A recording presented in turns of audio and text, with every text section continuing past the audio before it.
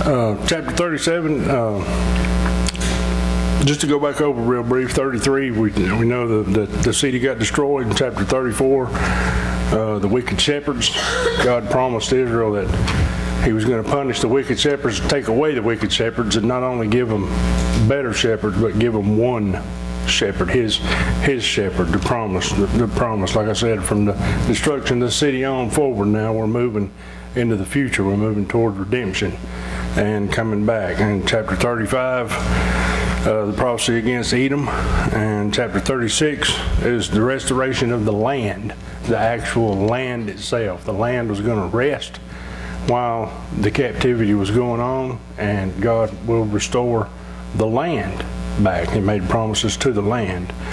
And chapter 37 is the valley of dry bones, which is the restoration of Israel as a nation, the nation of Israel as a nation. Now, it's kind of interesting to keep in mind as we read through this, chapter 37, all of this, that these prophecies were right around 2,500 years old. About 2,500 years ago, these things were written down. Ezekiel wrote this prophecy down, the valley of the dry bones and the restoration of Israel as a nation. And this, I want to read this because this is where it started. This is where the beginning of the fulfillment of the prophecy of the valley of the dry bones in chapter 37 started happening. It's still happening right now. It's still going on. And we'll get more into that as it goes. But this is where it started right here. This government has been informed that a Jewish state has been proclaimed in Palestine, and recognition has been requested by the provisional government thereof. The United States recognizes the provisional government as the de facto authority of the new state of Israel. May 14th, 1948, signed by Harry Truman. That's when it started.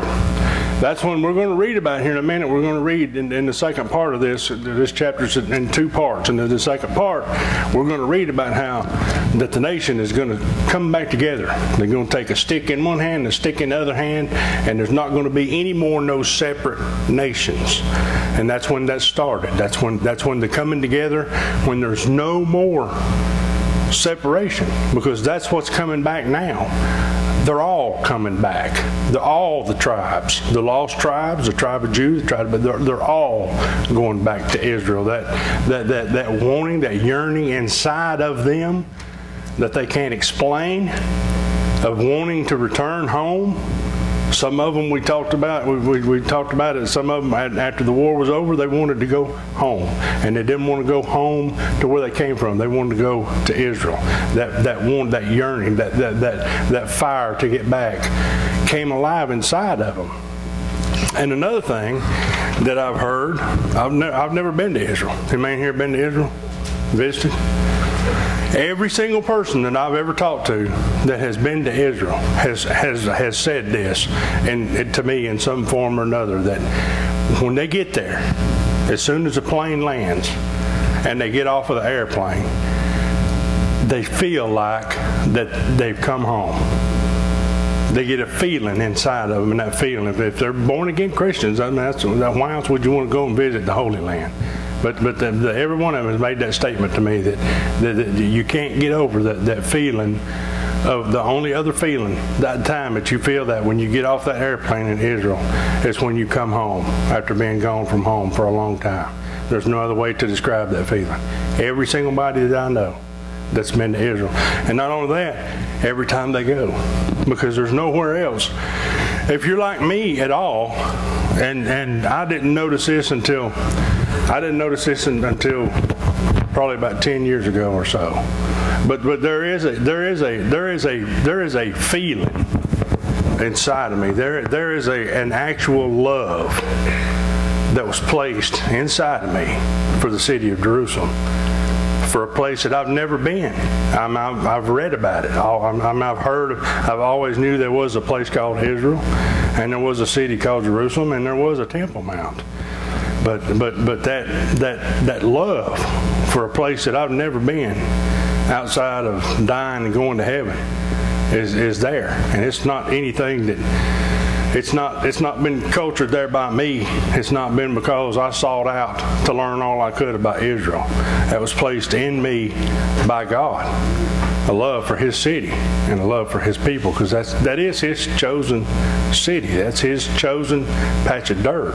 That's why He prophesies to that land. I don't have any problem whatsoever believing alongside the rabbis that that little patch of ground is the same patch of ground that Isaac went to, that Abraham took Isaac to, and it's the same place where God scratched up the dirt and formed Adam. I have no doubt whatsoever believing along with him that that's true. No way to prove it. But I believe it because that place is holy. It's holy to God. It's holy unto Him. How else can you describe? I know a lot of people got cow pastures bigger than the Temple Mount, but that literally 37 acres of land, that's 37 acres, is literally the center of the earth. And it's the center of the political turmoil of every nation on this globe. Think about that. You can put 7 Israels inside of the state of Alabama, 7 of them. That's how little that place is. But look at how much time and effort it gets, how much attention it gets. Everybody on earth knows about Israel.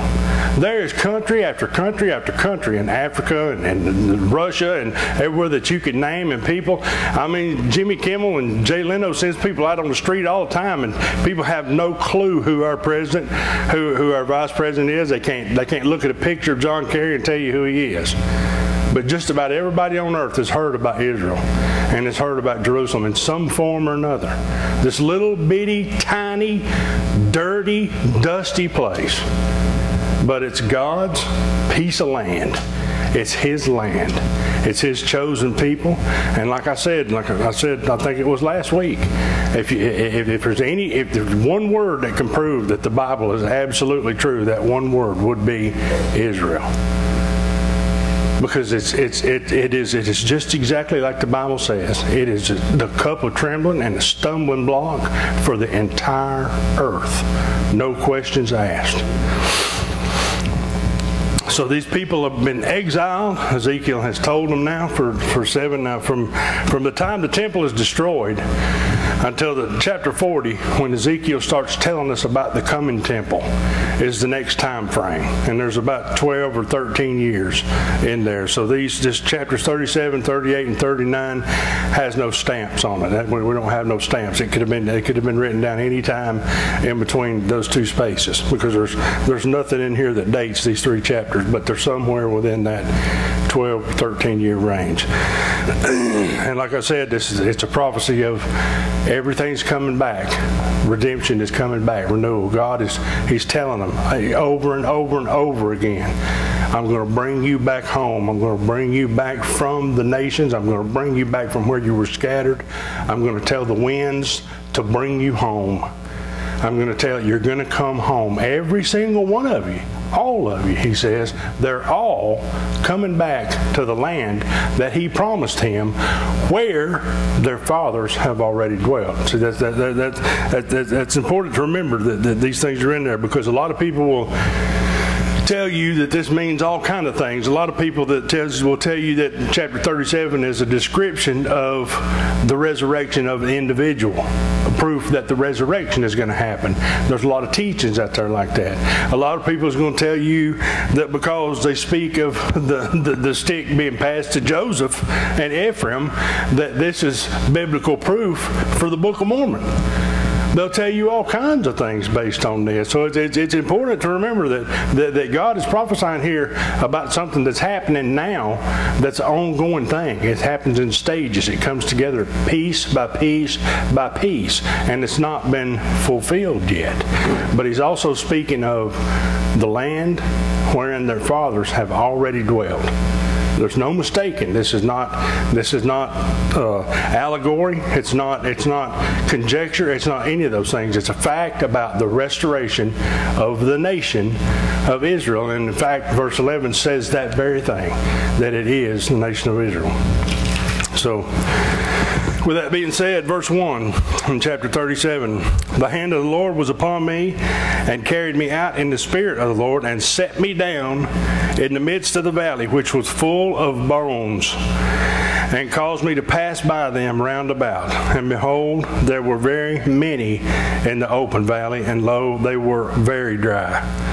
And he said unto me, Son of man, can these bones live?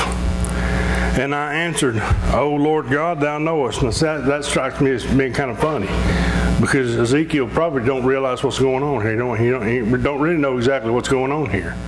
So when God asked him a question, like that's a loaded question. So he didn't just come out right now. He's smart enough. He didn't come out and answer, and he's answered it exactly like I hope that I would answer a question. Oh, you know. You know. I don't know. You know. You know. I just thought that was kind of funny. It's safe on Ezekiel's part. Verse 4, again he said unto me, prophesy unto these bones, and say unto them, O ye dry bones, hear the word of the Lord. Thus saith the Lord God unto these bones, Behold, I will cause breath to enter into you, and you shall live. Now, look in Deuteronomy chapter 32 real quick.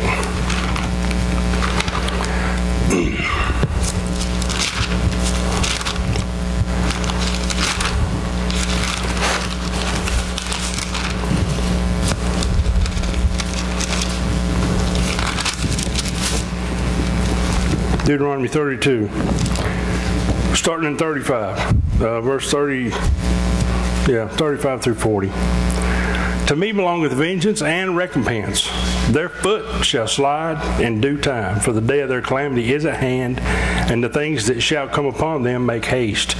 For the Lord shall judge his people, and repent himself for his servants, when he seeth that their power is gone, and there is none shut up or left. And he shall say, Where are their gods, their rock, in whom they trusted, which did eat the fat of their sacrifices, and drank the wine of their drink offerings? Let them rise up and help you, and be your protection. He's saying, God is saying this to them, says, where's the people that you trusted? Where are your gods in your day of trouble, in your day of calamity? Where's all these gods that you served? Why don't you call out to them? Why don't you let them rise up and help you out? Because there aren't any gods besides him. There are no gods other than our God. Verse 39, see now that I, even I, am he, and there is no God with me. I kill, and I make alive. I wound, and I heal. Neither is there any that can deliver out of my hand. For I lift up my hand to heaven and say, I live forever. He's the only one that can lift up his hand to heaven. He's the only one that can swear. And he said in his word, because he could swear by no other greater name than his own, he swore by his own name. He is the only God. He created life. He's the only one that can create life. He's telling Ezekiel, he's the only one that can do it.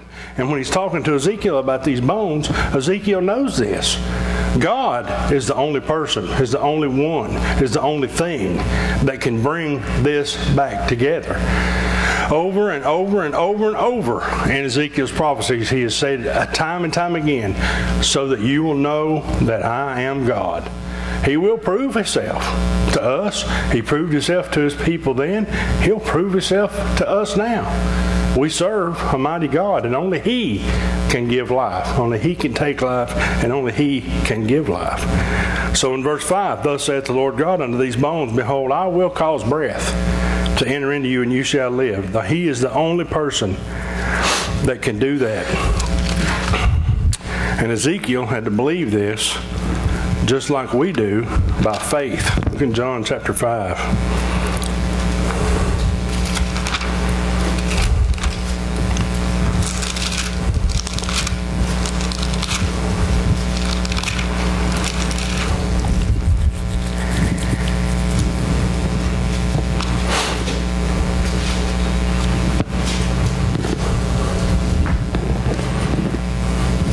John chapter 5, starting in verse 19. Then answered Jesus and said unto them, Verily, verily, I say unto you, the Son can do nothing of himself, but what he seeth the Father do. For what things soever he doeth, these also doeth the Son likewise. For the Father loveth the Son, and showeth him all things that himself doeth, and he will show him greater works than these, that ye may marvel.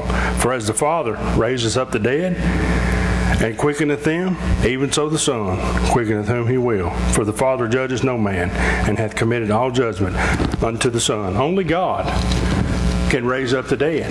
And we believe that. We believe in this is how we trust in our resurrection. Has anybody in here ever seen anybody dead brought back to life? Nobody. I hadn't either. But yet we trust and we believe and we have faith in Almighty God, who says there's a resurrection coming. That He's going to bring. He told them. He said, I'll come and get you. I will bring you back from the dead. The dead, they know my voice. And they can hear me. They'll hear me. They'll hear from the graves. They'll hear me call out. And we believe that by faith. We believe that by faith. And by faith, we move God. With our faith is how we're saved. What did Jesus tell everybody? Your faith has made you whole. Your faith has made you whole. He told Nicodemus that don't call me good. There ain't no good in me. This was Christ. The man. God, the man. Christ, the God. Said, there's no good in me. I can't do anything that my Father don't tell me. And he said, not only can I do these things, you can do these things also. Because your faith made you whole. We do these things, we believe these things by faith. Ezekiel was speaking out in faith. Everything he's done so far, everything he's prophesied so far, he's had a handle on it, kind of. He spoke things that were going to happen, and he stood back.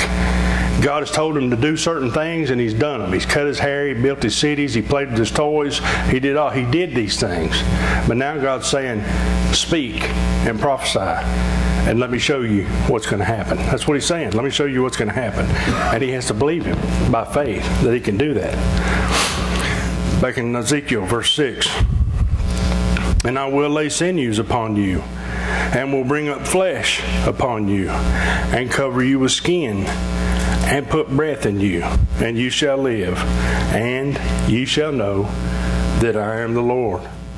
So I prophesied as I was commanded, and I prophesied. There was a noise, and behold, a shaking, and the bones came together, bone to the bone. Now notice in verse 6, this happened in stages. He said, I will put sinews on you, I will put flesh on you, I will cover you with skin, and the last thing I'm going to do is I'm going to put breath into you. It happens in stages. They don't just all come back together and jump up and start breathing. It happens in stages because it's going to happen in stages, because it's been happening since 1948. It's a process. It's all coming together because the Bible, the prophecy clearly says that all of Israel is going to be back home where they came from. But there's still a lot of things that we have to go through before the breath, the Spirit, can be placed. Because in Ezekiel, the word wind and breath and spirit, the Spirit's not in this chapter, but the wind and breath, both are the same word. It's all the same word. And it's the same as the Spirit is used all through the Old Testament. These are all the exact same word, the wind and the breath and the Spirit. Because the breath hadn't come back into Israel yet. The breath hadn't entered into them. They're up. They're walking around. They're doing things. They're making money. They're doing exactly what Jeremiah told them to do. They're biding their time. They're buying houses. They're planting fields. They're raising kids. They're making money. They're doing what they're supposed to be doing. But the breath, Romans chapter 11 says, the blindness in part, the breath is not in them yet. The breath hasn't entered into them. Because the Spirit came for the church. It came for the church. So this happens, it's a process. This is a little bit at a time. So verse 7, so I prophesied, and I was commanded, and I was prophesied. There was a noise, and behold, a shaking, and the bones came together, bone to his bone. And when I beheld, lo, the sinews and the flesh came up upon them, and the skin covered them above, but there was no breath in them. Look in Joel chapter 2.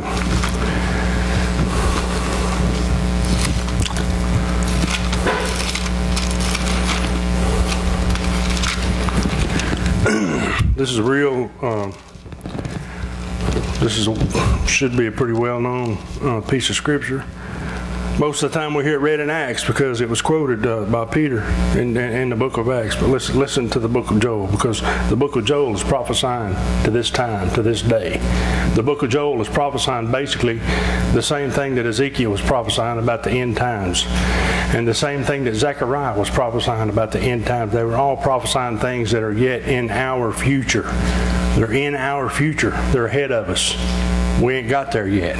We're headed that way quick, but we haven't got there yet. Joel chapter 2, verse 23, starting in verse 23. Be glad then, ye children of Zion, and rejoice in the Lord your God, for he hath given you the former rain moderately. And he will cause to come down for you the rain, the former rain, and the latter rain in the first month. And the floors shall be full of wheat, and the vats shall overflow with wine and oil. And I will restore to you the years that the locust hath eaten, the cankerworm, and the caterpillar, and the palmer worm, my great army, which I sent among you. And you shall eat in plenty and be satisfied, and praise the name of the Lord your God, that hath dealt wondrously with you, and my people shall never be ashamed. And you shall know that I am in the midst of Israel, and that I am the Lord your God, and none else, and my people shall never be ashamed. Like I said, this is in our future. These days are not now. The Holy One of Israel is not dwelling in his dwelling place in the midst of Israel yet. He's going to, but he's not there yet. It's still in our future. And it shall come to pass afterward that I will pour out my Spirit upon all flesh, and your sons and your daughters shall prophesy. Your old men shall dream dreams. Your younger men shall see visions. And also upon the servants and upon the handmaids in those days will I pour out my Spirit. And I will show wonders in the heavens and in the earth, blood and fire and pillars of smoke. The sun shall be turned into darkness, and the moon into blood, before the great and terrible day of the Lord come. And it shall come to pass that whosoever shall call on the name of the Lord shall be delivered. For in Mount Zion, in that little tiny, scrappy, dirty, filthy place over there, where that dome, where the Muslim dome sits right now, Mount Zion that God has called out from everlasting to everlasting. In Mount Zion and in Jerusalem shall be deliverance. In that day, as the Lord has said, and in the remnant whom the Lord shall call. This is in our future. This is a promise for the state of Israel. This is a promise for the Spirit to come back to them that has not. They have rejected the Spirit of God, the Holy Ghost. They reject that because that Spirit calls them to repentance. It calls them to Jesus Christ. And it calls all of those whomsoever will. And they've rejected it as a nation. It's not there yet. It's still in their future. In Zechariah chapter 12.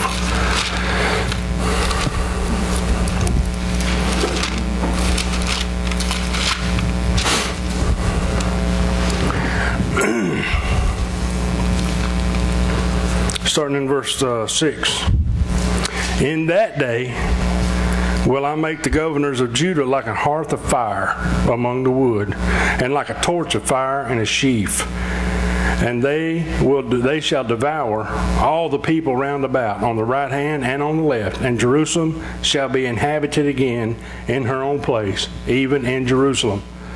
The Lord also shall save the tents of Judah first, that the glory of the house of David and the glory of the inhabitants of Jerusalem do not magnify themselves against Judah. Again, they're going to come together. They're going to be called together as one people, as one nation, with one shepherd and one God. In that day shall the Lord defend the inhabitants of Jerusalem, and he that is feeble among them at that day shall be as David. He'll be a mighty man of valor. And the house of David shall be as God. That's pretty strong words. As the angel of the Lord before them. And it shall come to pass in that day that I will seek to destroy all the nations that come against Jerusalem. And I will pour, listen to this, and I will pour upon the house of David and upon the inhabitants of Jerusalem the Spirit of grace. In that day, now, bear in mind what we're talking about here. In that day, that ain't here yet. In that day. And of supplications, and they shall look upon me whom they have pierced. They shall look upon me whom they have pierced. Now bear in mind, I was listening to a preacher not too long ago, and I did a little research about this, but I didn't do a whole lot. But there was about 750 years between the writing of these words by Zechariah and the actual first use of a crucifixion as a form of capital punishment. When these words were penned, nobody ever got pierced. Nobody had ever heard of anybody being pierced. That's amazing to me. And they shall mourn for him as one mourneth for his only son. They don't mourn for him now. They don't mourn for him who they pierced. They don't mourn for the lamb that they slay in the streets. They don't mourn for him now. This is, again, I'm just trying to make the point. These things are they're in our future. They're yet to come. Ezekiel was speaking to a land that isn't even there yet. He looked across time. God showed him these visions of these things across time that were going to happen. Things that were many, many decades, many centuries from coming to pass.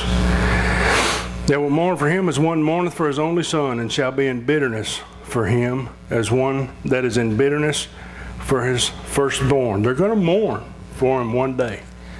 They're going to feel sorry. The book of Isaiah says they're going to look on him and they're going to loathe themselves. They're going to loathe themselves because their sins and iniquities will become clear at that time, because that veil is going to be lifted. The veil that Paul talks about that's there in part, it's going to go away. It's going to be lifted. It's going to come off of their eyes. The scales are going to drop off of their eyes, and they're going to see Christ Jesus for who he really is.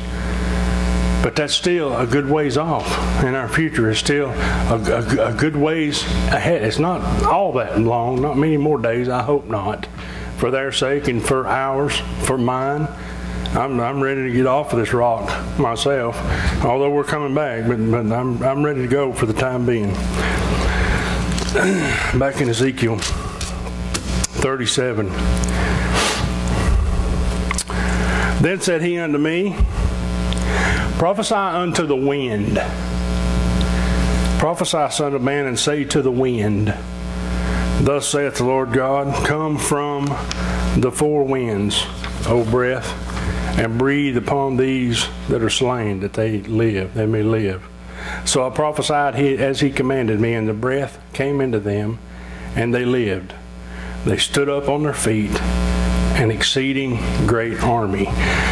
Now what I like about this scripture is that he told, remember that in Genesis, when he created man, it says that he reached down and he got dirt in his hand.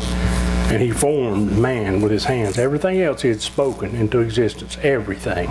He blew the stars, he blew the universe out of his nose, and he spoke everything into existence except for man.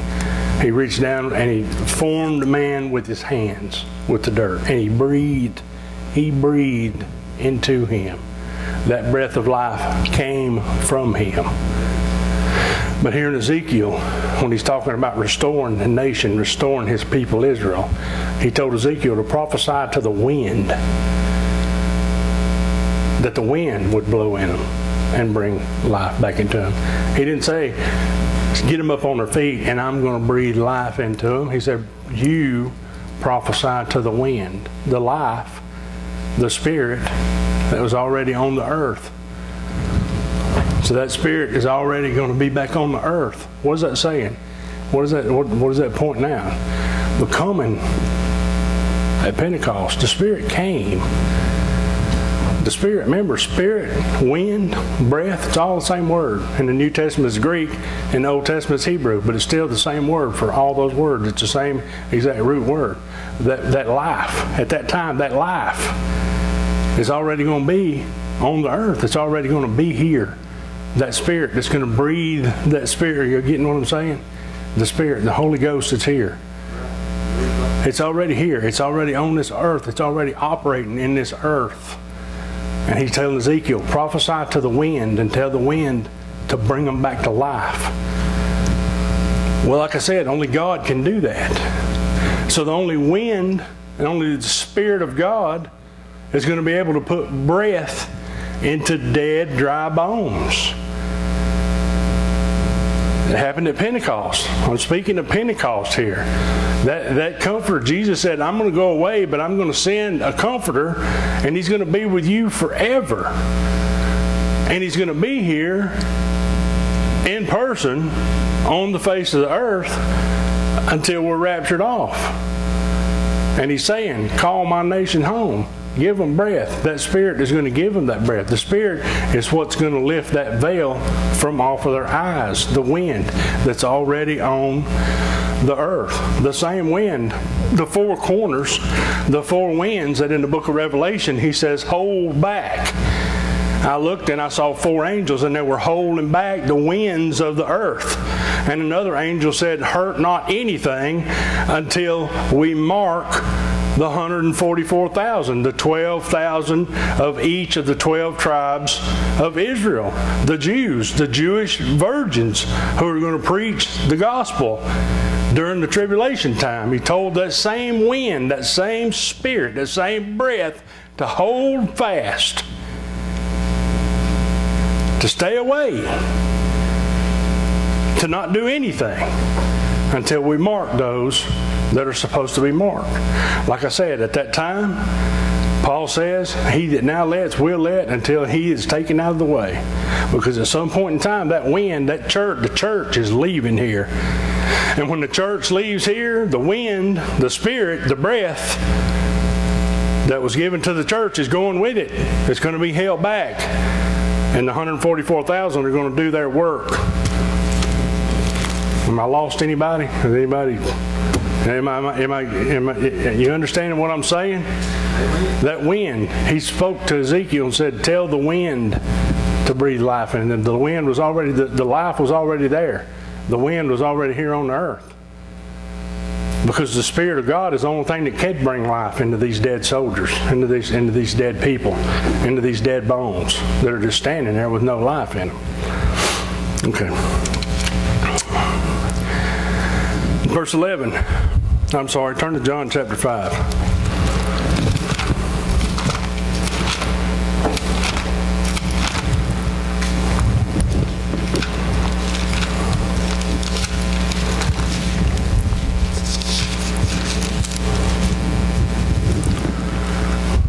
John chapter 5, verse 25. Verily, verily, I say unto you, the hour is coming, and now is, when the dead shall hear the voice of the Son of God, and they that hear shall live.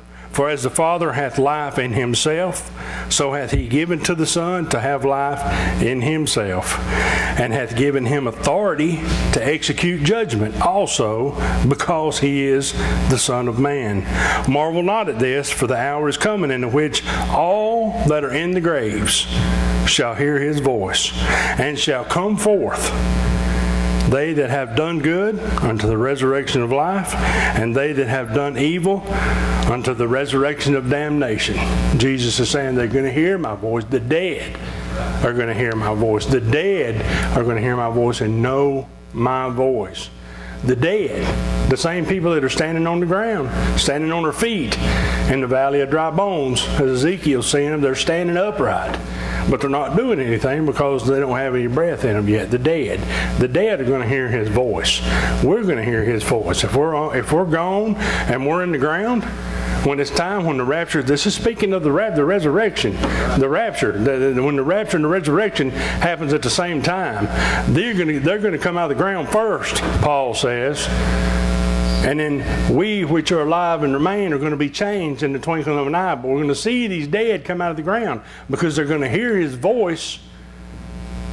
When he said, Lazarus, come forth, we're going to hear his voice, and we're going to break out of the ground and come forth. I hope I'm not losing anybody. I hope I'm making myself clear. I can see it up here, but a lot of times it don't get out of here like I want it to. Verse 11 in Ezekiel. Then he said unto me, Son of man, in case anybody there's any doubt about any of this, he said unto me, these bones are the whole house of Israel. These are my people.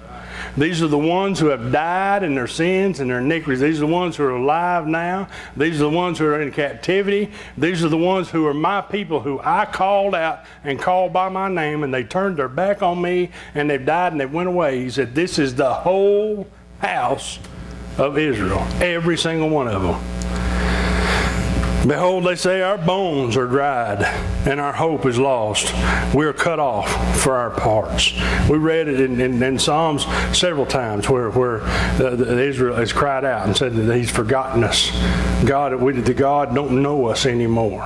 When they were approached about the activities that were going on in the temple before it was destroyed, they said, we do this because God has forgotten who we are. We cry out to him and he don't answer. He don't answer because they're crying out in their own sins, and they're serving him and worshiping him in their lusts.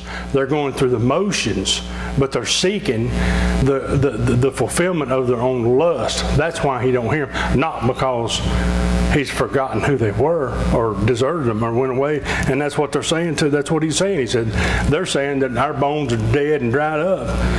And our hope is lost because God's forgot us. Therefore prophesy in verse 12 and say unto them, thus saith the Lord God, behold, O my people, I will open your graves and cause you to come up out of your graves and bring you into the land of Israel. And you shall know that I am the Lord, when I have opened your graves, O my people, and brought you up out of your graves, and shall put my spirit into you. What Zechariah say? Then they're going to look on him and recognize who he was and realize who he was. They're going to look on him who they pierced. And you shall live, and I shall place you in your own land. Then you shall know that I, the Lord, have spoken it and performed it. Look in Zechariah chapter 14.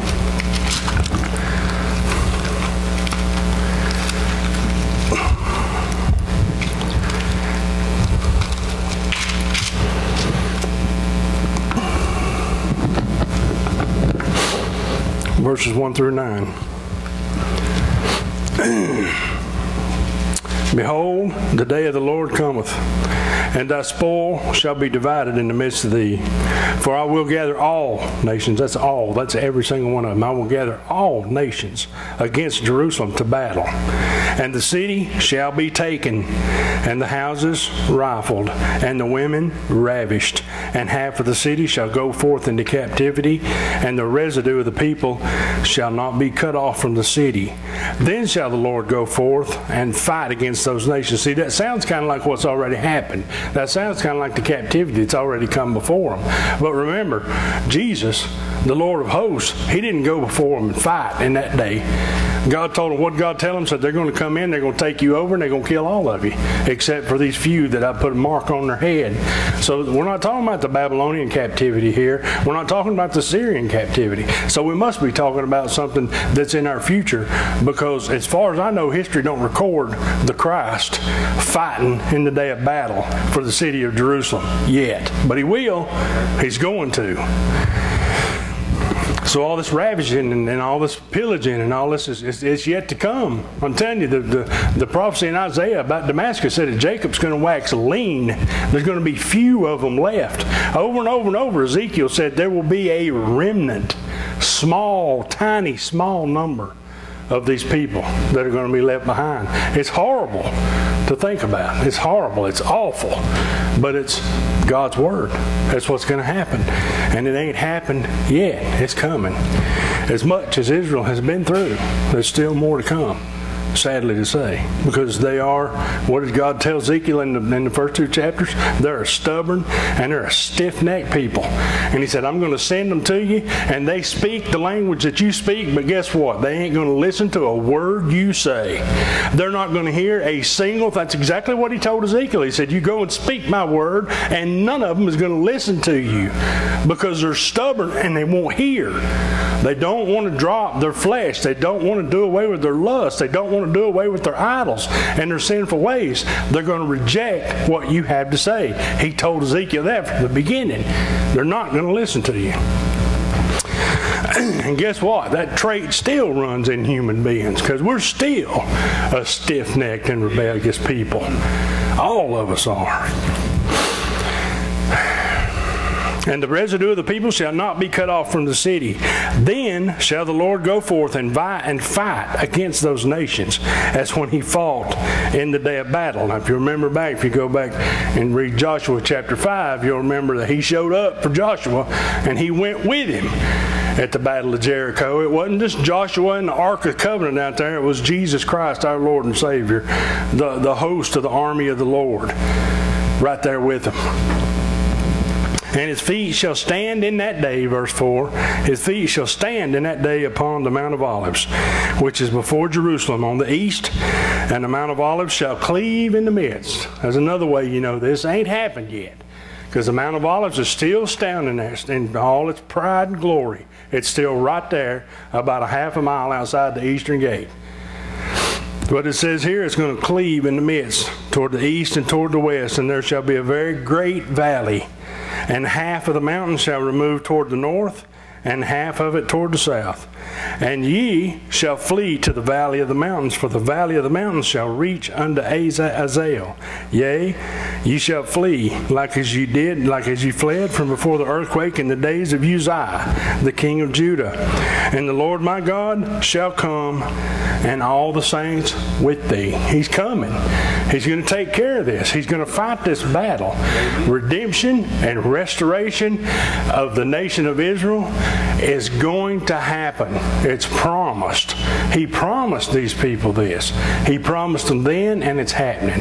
It's happening little by little, just like it happened in the Valley of Dry Bones in front of Ezekiel, little by little. First the bones came together, then the sinews came up, then the flesh came up, then the skin covered them up. And then he prophesied to them and said, breathe the life back into them so that they can breathe. And then he announced to them, this is the nation of Israel. This is the whole house of Israel. Back in Ezekiel, verse 15. And we switch gears here. We change gears here and we start talking about the restoration of them as according to the splitting, because without going into a whole lot of detail, you remember when Solomon died, God told Solomon, said, not for your sake, but for your daddy's sake, I'm not going to snatch this power out of your hand, but it's definitely coming out of your kids. And as soon as Solomon closed his eyes, Jeroboam and Rehoboam went at each other, and the nation split, and the 10 tribes went north. The 10 tribes of the north became known as Israel, and the 2 tribes, Judah and Benjamin, became known as Judah, or what Jesus referred to in his day as Judea. When he talks about Judea, that's what he's talking about, the kingdom of the south. And what he's fixing to describe here is that the whole nation is coming back together. They're not going to be split. There's not going to be any northern tribes. There's not going to be any, nobody's going to be paying tribute or paying homage to anybody anywhere else. There's going to be one tabernacle, there's going to be one God, and there's going to be one shepherd, the prince, David the prince. And they're going to rule forever and ever. Forever and ever. Verse 15, the word of the Lord came again unto me, saying, moreover, thou son of man, take thee one stick.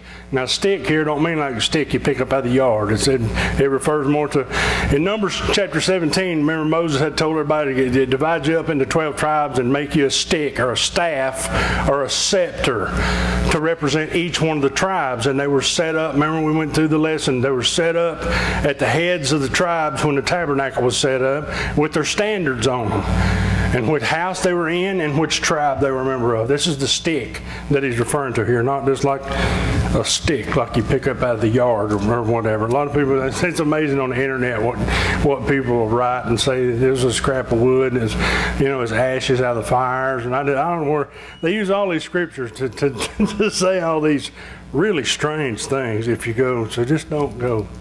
I mean, you can, but it's amazing what you find. Anyway, take thee a stick and write upon it for Judah and for the children of Israel and his companions.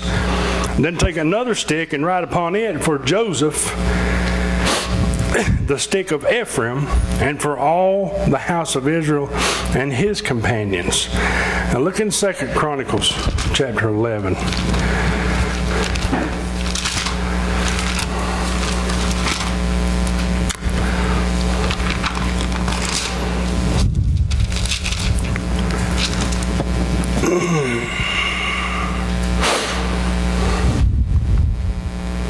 Second Chronicles chapter 11, we'll start reading in verse 5.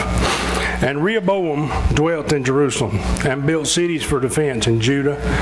He built even Bethlehem, and Edom, and Tekoa, and Bethzur, and Shoko, and Adullam, and Gath, and Mareshah, and Ziph, and Adoram, and Lachish, and Azekah, and Zorah, and Ajalon, and Hebron, which are in Judah and in Benjamin, fenced cities. And he fortified the strongholds, and put captains in them, and store of victuals or food, and of oil and wine. And in every several city he put shields and spears, or he set up soldiers to protect all these cities, and made them exceeding strong, having Judah and Benjamin on his side.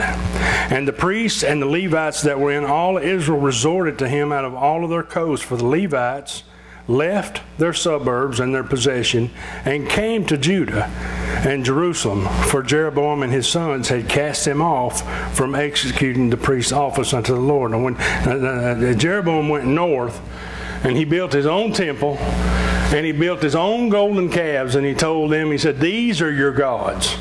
He told them, these are the gods that brought you out of Egypt. These are the gods that have protected you and watched over you. These are the gods that you're going to serve.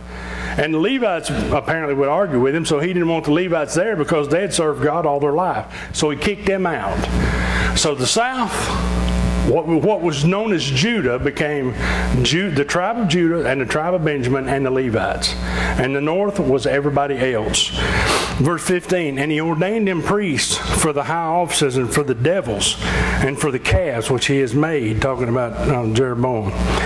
And after them, out of all the tribes of Israel, such as set their hearts to seek the Lord God of Israel, came to Jerusalem to sacrifice unto the Lord God of their fathers. So they strengthened the kingdom of Judah and made Rehoboam the son of Solomon strong 3 years. For 3 years they walked in the way of David and Solomon.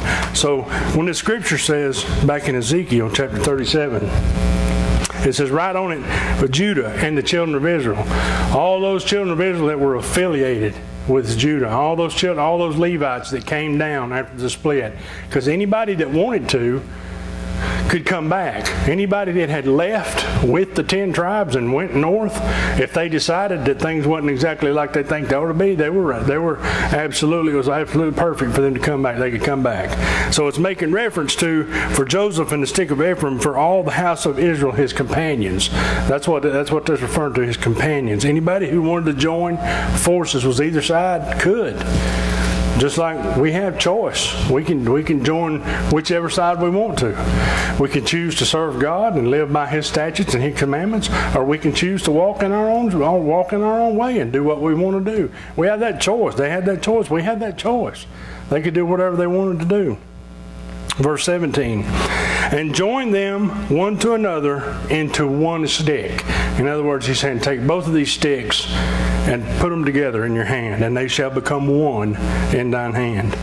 And when the children of thy people shall speak unto thee, saying, wilt thou not show us what thou meanest by these? Say unto them, thus saith the Lord God, behold, I will take the stick of Joseph, which is in the hand of Ephraim, and the tribes of Israel his fellows, and will put them with him, even with the stick of Judah, and make them one stick, and they shall be one in mine hand. He's going to bring them back. He's going to put them back in the land where they had dwelt. He's going to give them back to the land where their fathers had dwelt. And they're going to be one people. And see, that's exactly the way it's happening over there. There are very, very, very few Jews today, nowadays, that can tell you what tribe they're from. And then when they do, most times they're just making a really educated guess.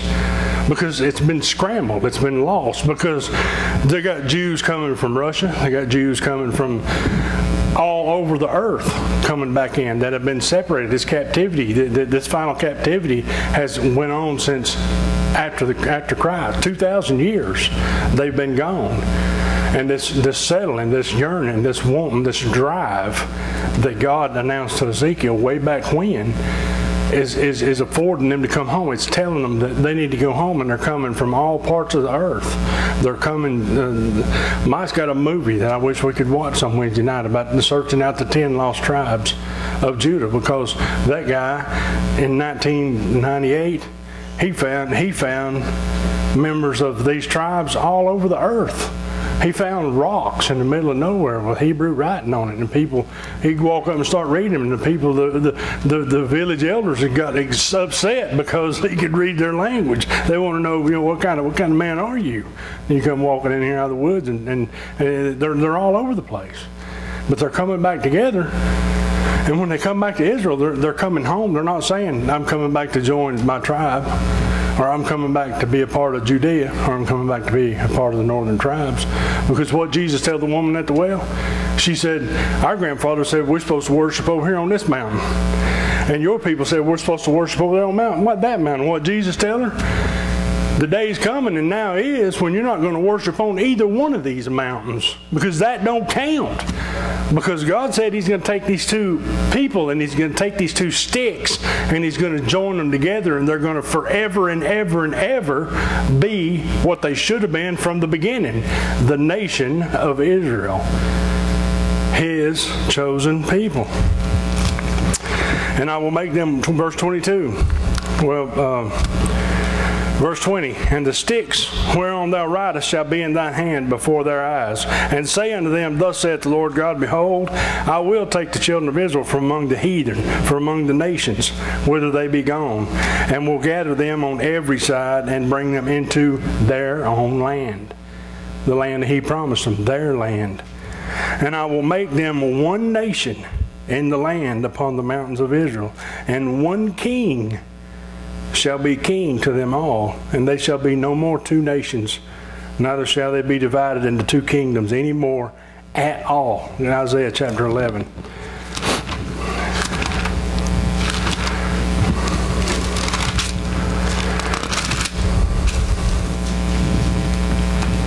Isaiah 11, verse 12 and 13. And he shall set up an ensign for the nations, and shall assemble the outcasts of Israel, and gather together the dispersed of Judah from the four corners of the earth. The envy also of Ephraim shall depart, and the adversaries of Judah shall be cut off. And Ephraim shall not envy Judah, and Judah shall not vex Ephraim. In Jeremiah chapter 3.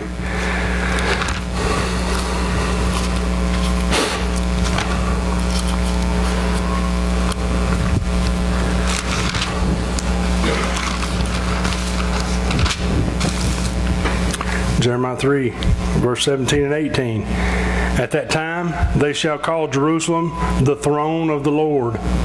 Don't call it that now. Now it's the place of the Al-Aqsa Mosque and the Dome of the Rock. At that time shall they call Jerusalem the throne of the Lord, and all the nations shall be gathered unto it to the name of the Lord, to Jerusalem. Neither shall they walk any more after their imagination of their evil heart. I like that.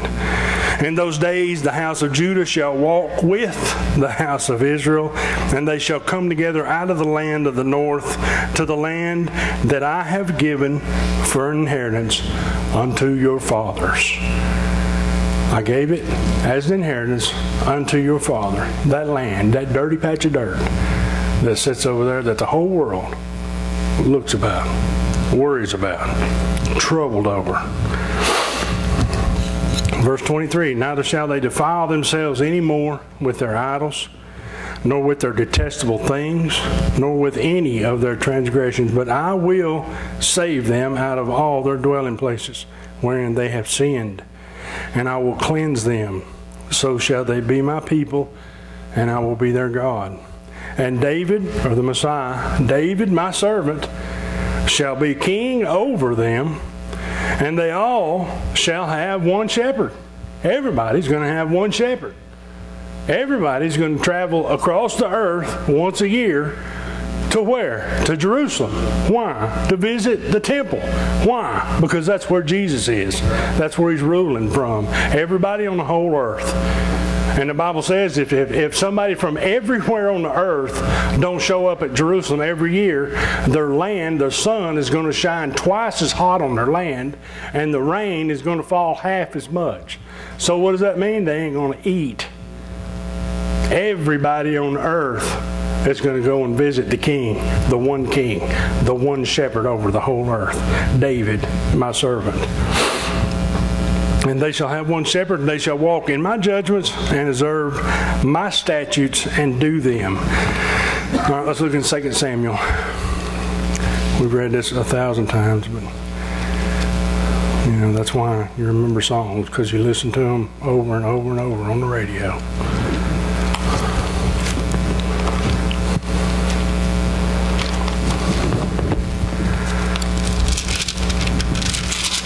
2 Samuel chapter 7, starting in verse 10. Moreover, I will appoint a place for my people Israel. Remember, this is Nathan talking to David, King David. I will appoint a place for my people Israel, and will plant them, that they may dwell in a place of their own, and move no more. Neither shall the children of wickedness afflict them any more, as before time, and as since the time that I commanded judges to be over my people Israel, and have caused thee to rest from all thine enemies. Also the Lord telleth thee that he will make thee an house. David wanted to build God a house, and Nathan told David, God's going to build you a house. How humbling is that? And when thy days be fulfilled, and thou shalt sleep with thy fathers, I will set up thy seed after thee, which shall proceed out of thy bowels, and I will establish his kingdom. He shall build an house for my name, and I will establish the throne of his kingdom forever. Forever. Those aren't light words. That's not a misprint. That's not a typo. And that means literally forever and ever and ever and ever and ever. I will be his father, and he shall be my son. If he commit iniquity, I will chasten him with the rod of men, and with the stripes of the children of men. But my mercy shall not depart away from him, as I took it from Saul, whom I put away before thee. And thine house and thy kingdom shall be established again forever. Before thee, thy throne shall be established forever. I think he's trying to make a point. He repeated himself 3 times in the same sentence. He's trying to make a point. This is going to go on forever. According to verse 17, according to all these words and according to all this vision, so did Nathan speak unto David. Back to verse 24, and David my servant, the Messiah, shall be king over them, and they shall have one shepherd. And he shall sit on the throne. What does he say? He's going to sit on the throne of his father David. That's what Jesus said, forever. And he shall walk in my judgments and observe my statutes and do them. And I like that too. He's going to walk in his judgments, because there's going to be judgment forever. People are going to be judged forever. He's going to walk in my judgments and in my statutes. In other words, he's going to obey my rules, and he's going to do what I've told him to do forever and ever, and do them. And they shall dwell, pay close attention to verse 25, and they shall dwell in the land that I have given unto Jacob, my servant. Now, who is Jacob? Abraham, Isaac, Jacob. Jacob's name was changed, and Jacob became Israel. Jacob was the father of 12 sons who became the 12 tribes of Israel. So this land that God is speaking to them about is the land that He promised Jacob, wherein your fathers have dwelt. Past tense. This is the land where your fathers have already dwelt. That dirty, dusty place on this, that's the point I'm trying to make here, on this earth, this place, this Israel, the Israel that's coming, not the Israel that's there now, because that's a fake and a fraud.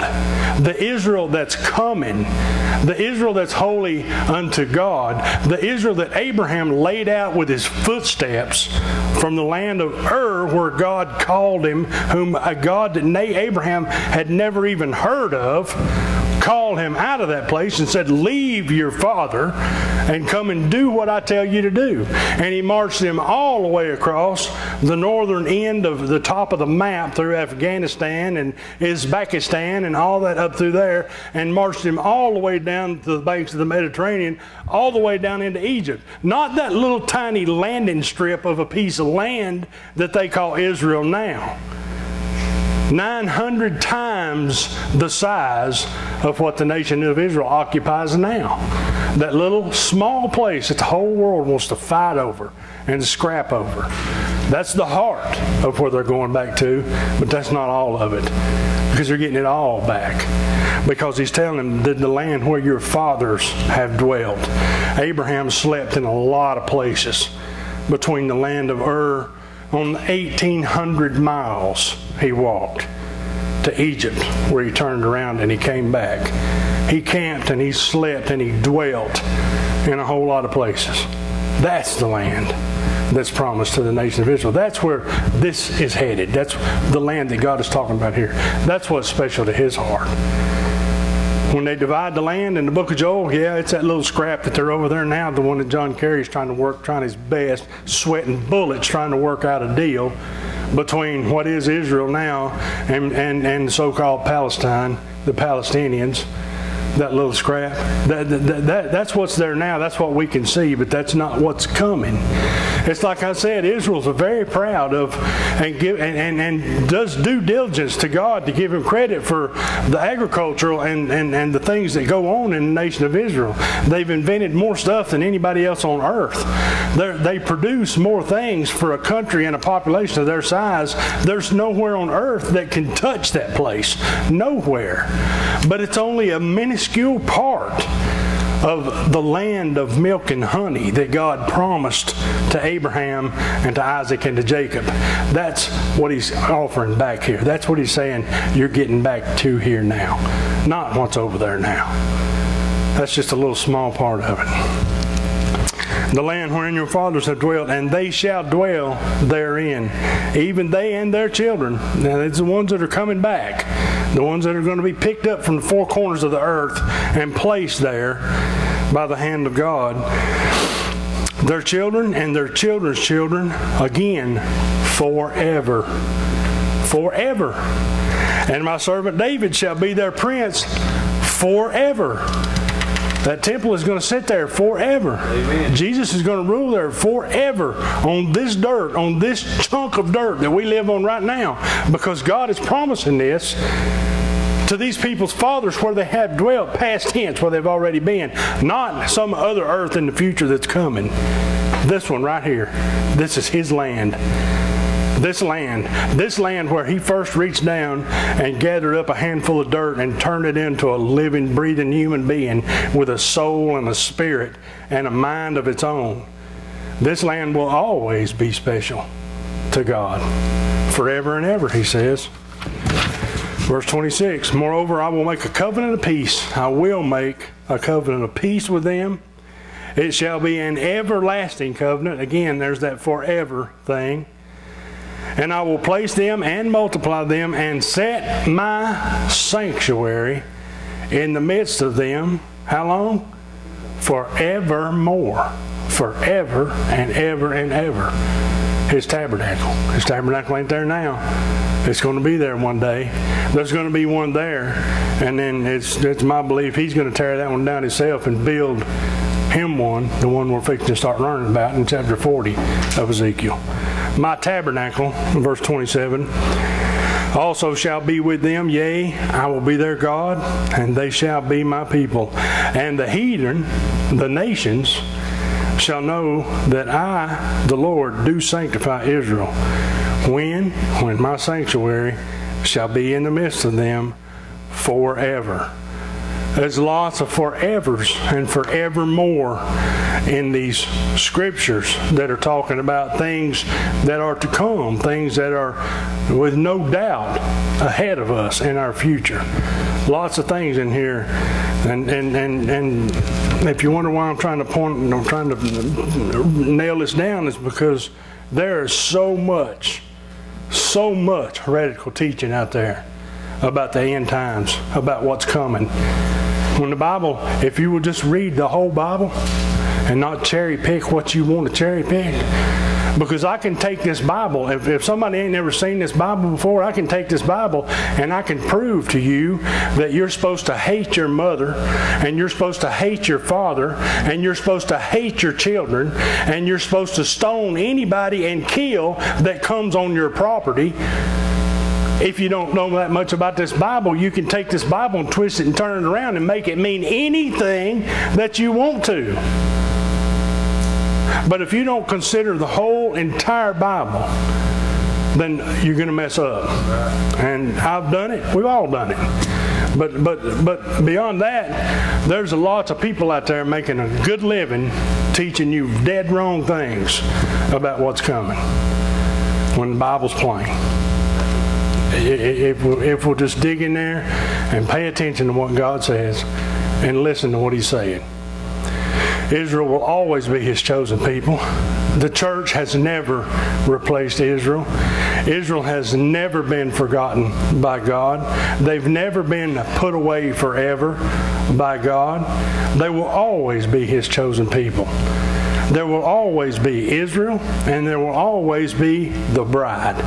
Israel is the wife of Jehovah, and the church is the bride of Christ. There's 2 wedding ceremonies coming. There's 2 marriage feasts coming. One of them takes place in heaven, and the other one takes place on the ground. Jesus comes to earth, and the angels say, everybody gather for the great feast of the great God. It'll always be separate. It'll always be 2 separate entities. There's always going to be promises to the nation of Israel, and there's always going to be promises to the church. And all of these things are forever.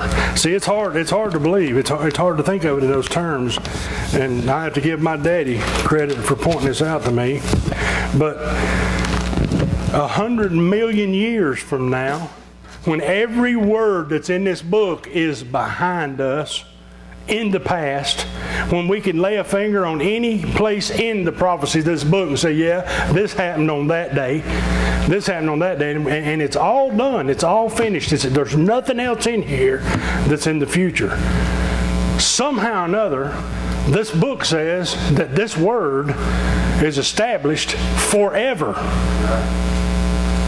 So this Bible, this Word, the Word of God, the unchangeable, unfathomable Word of God, will be pertinent somehow forever.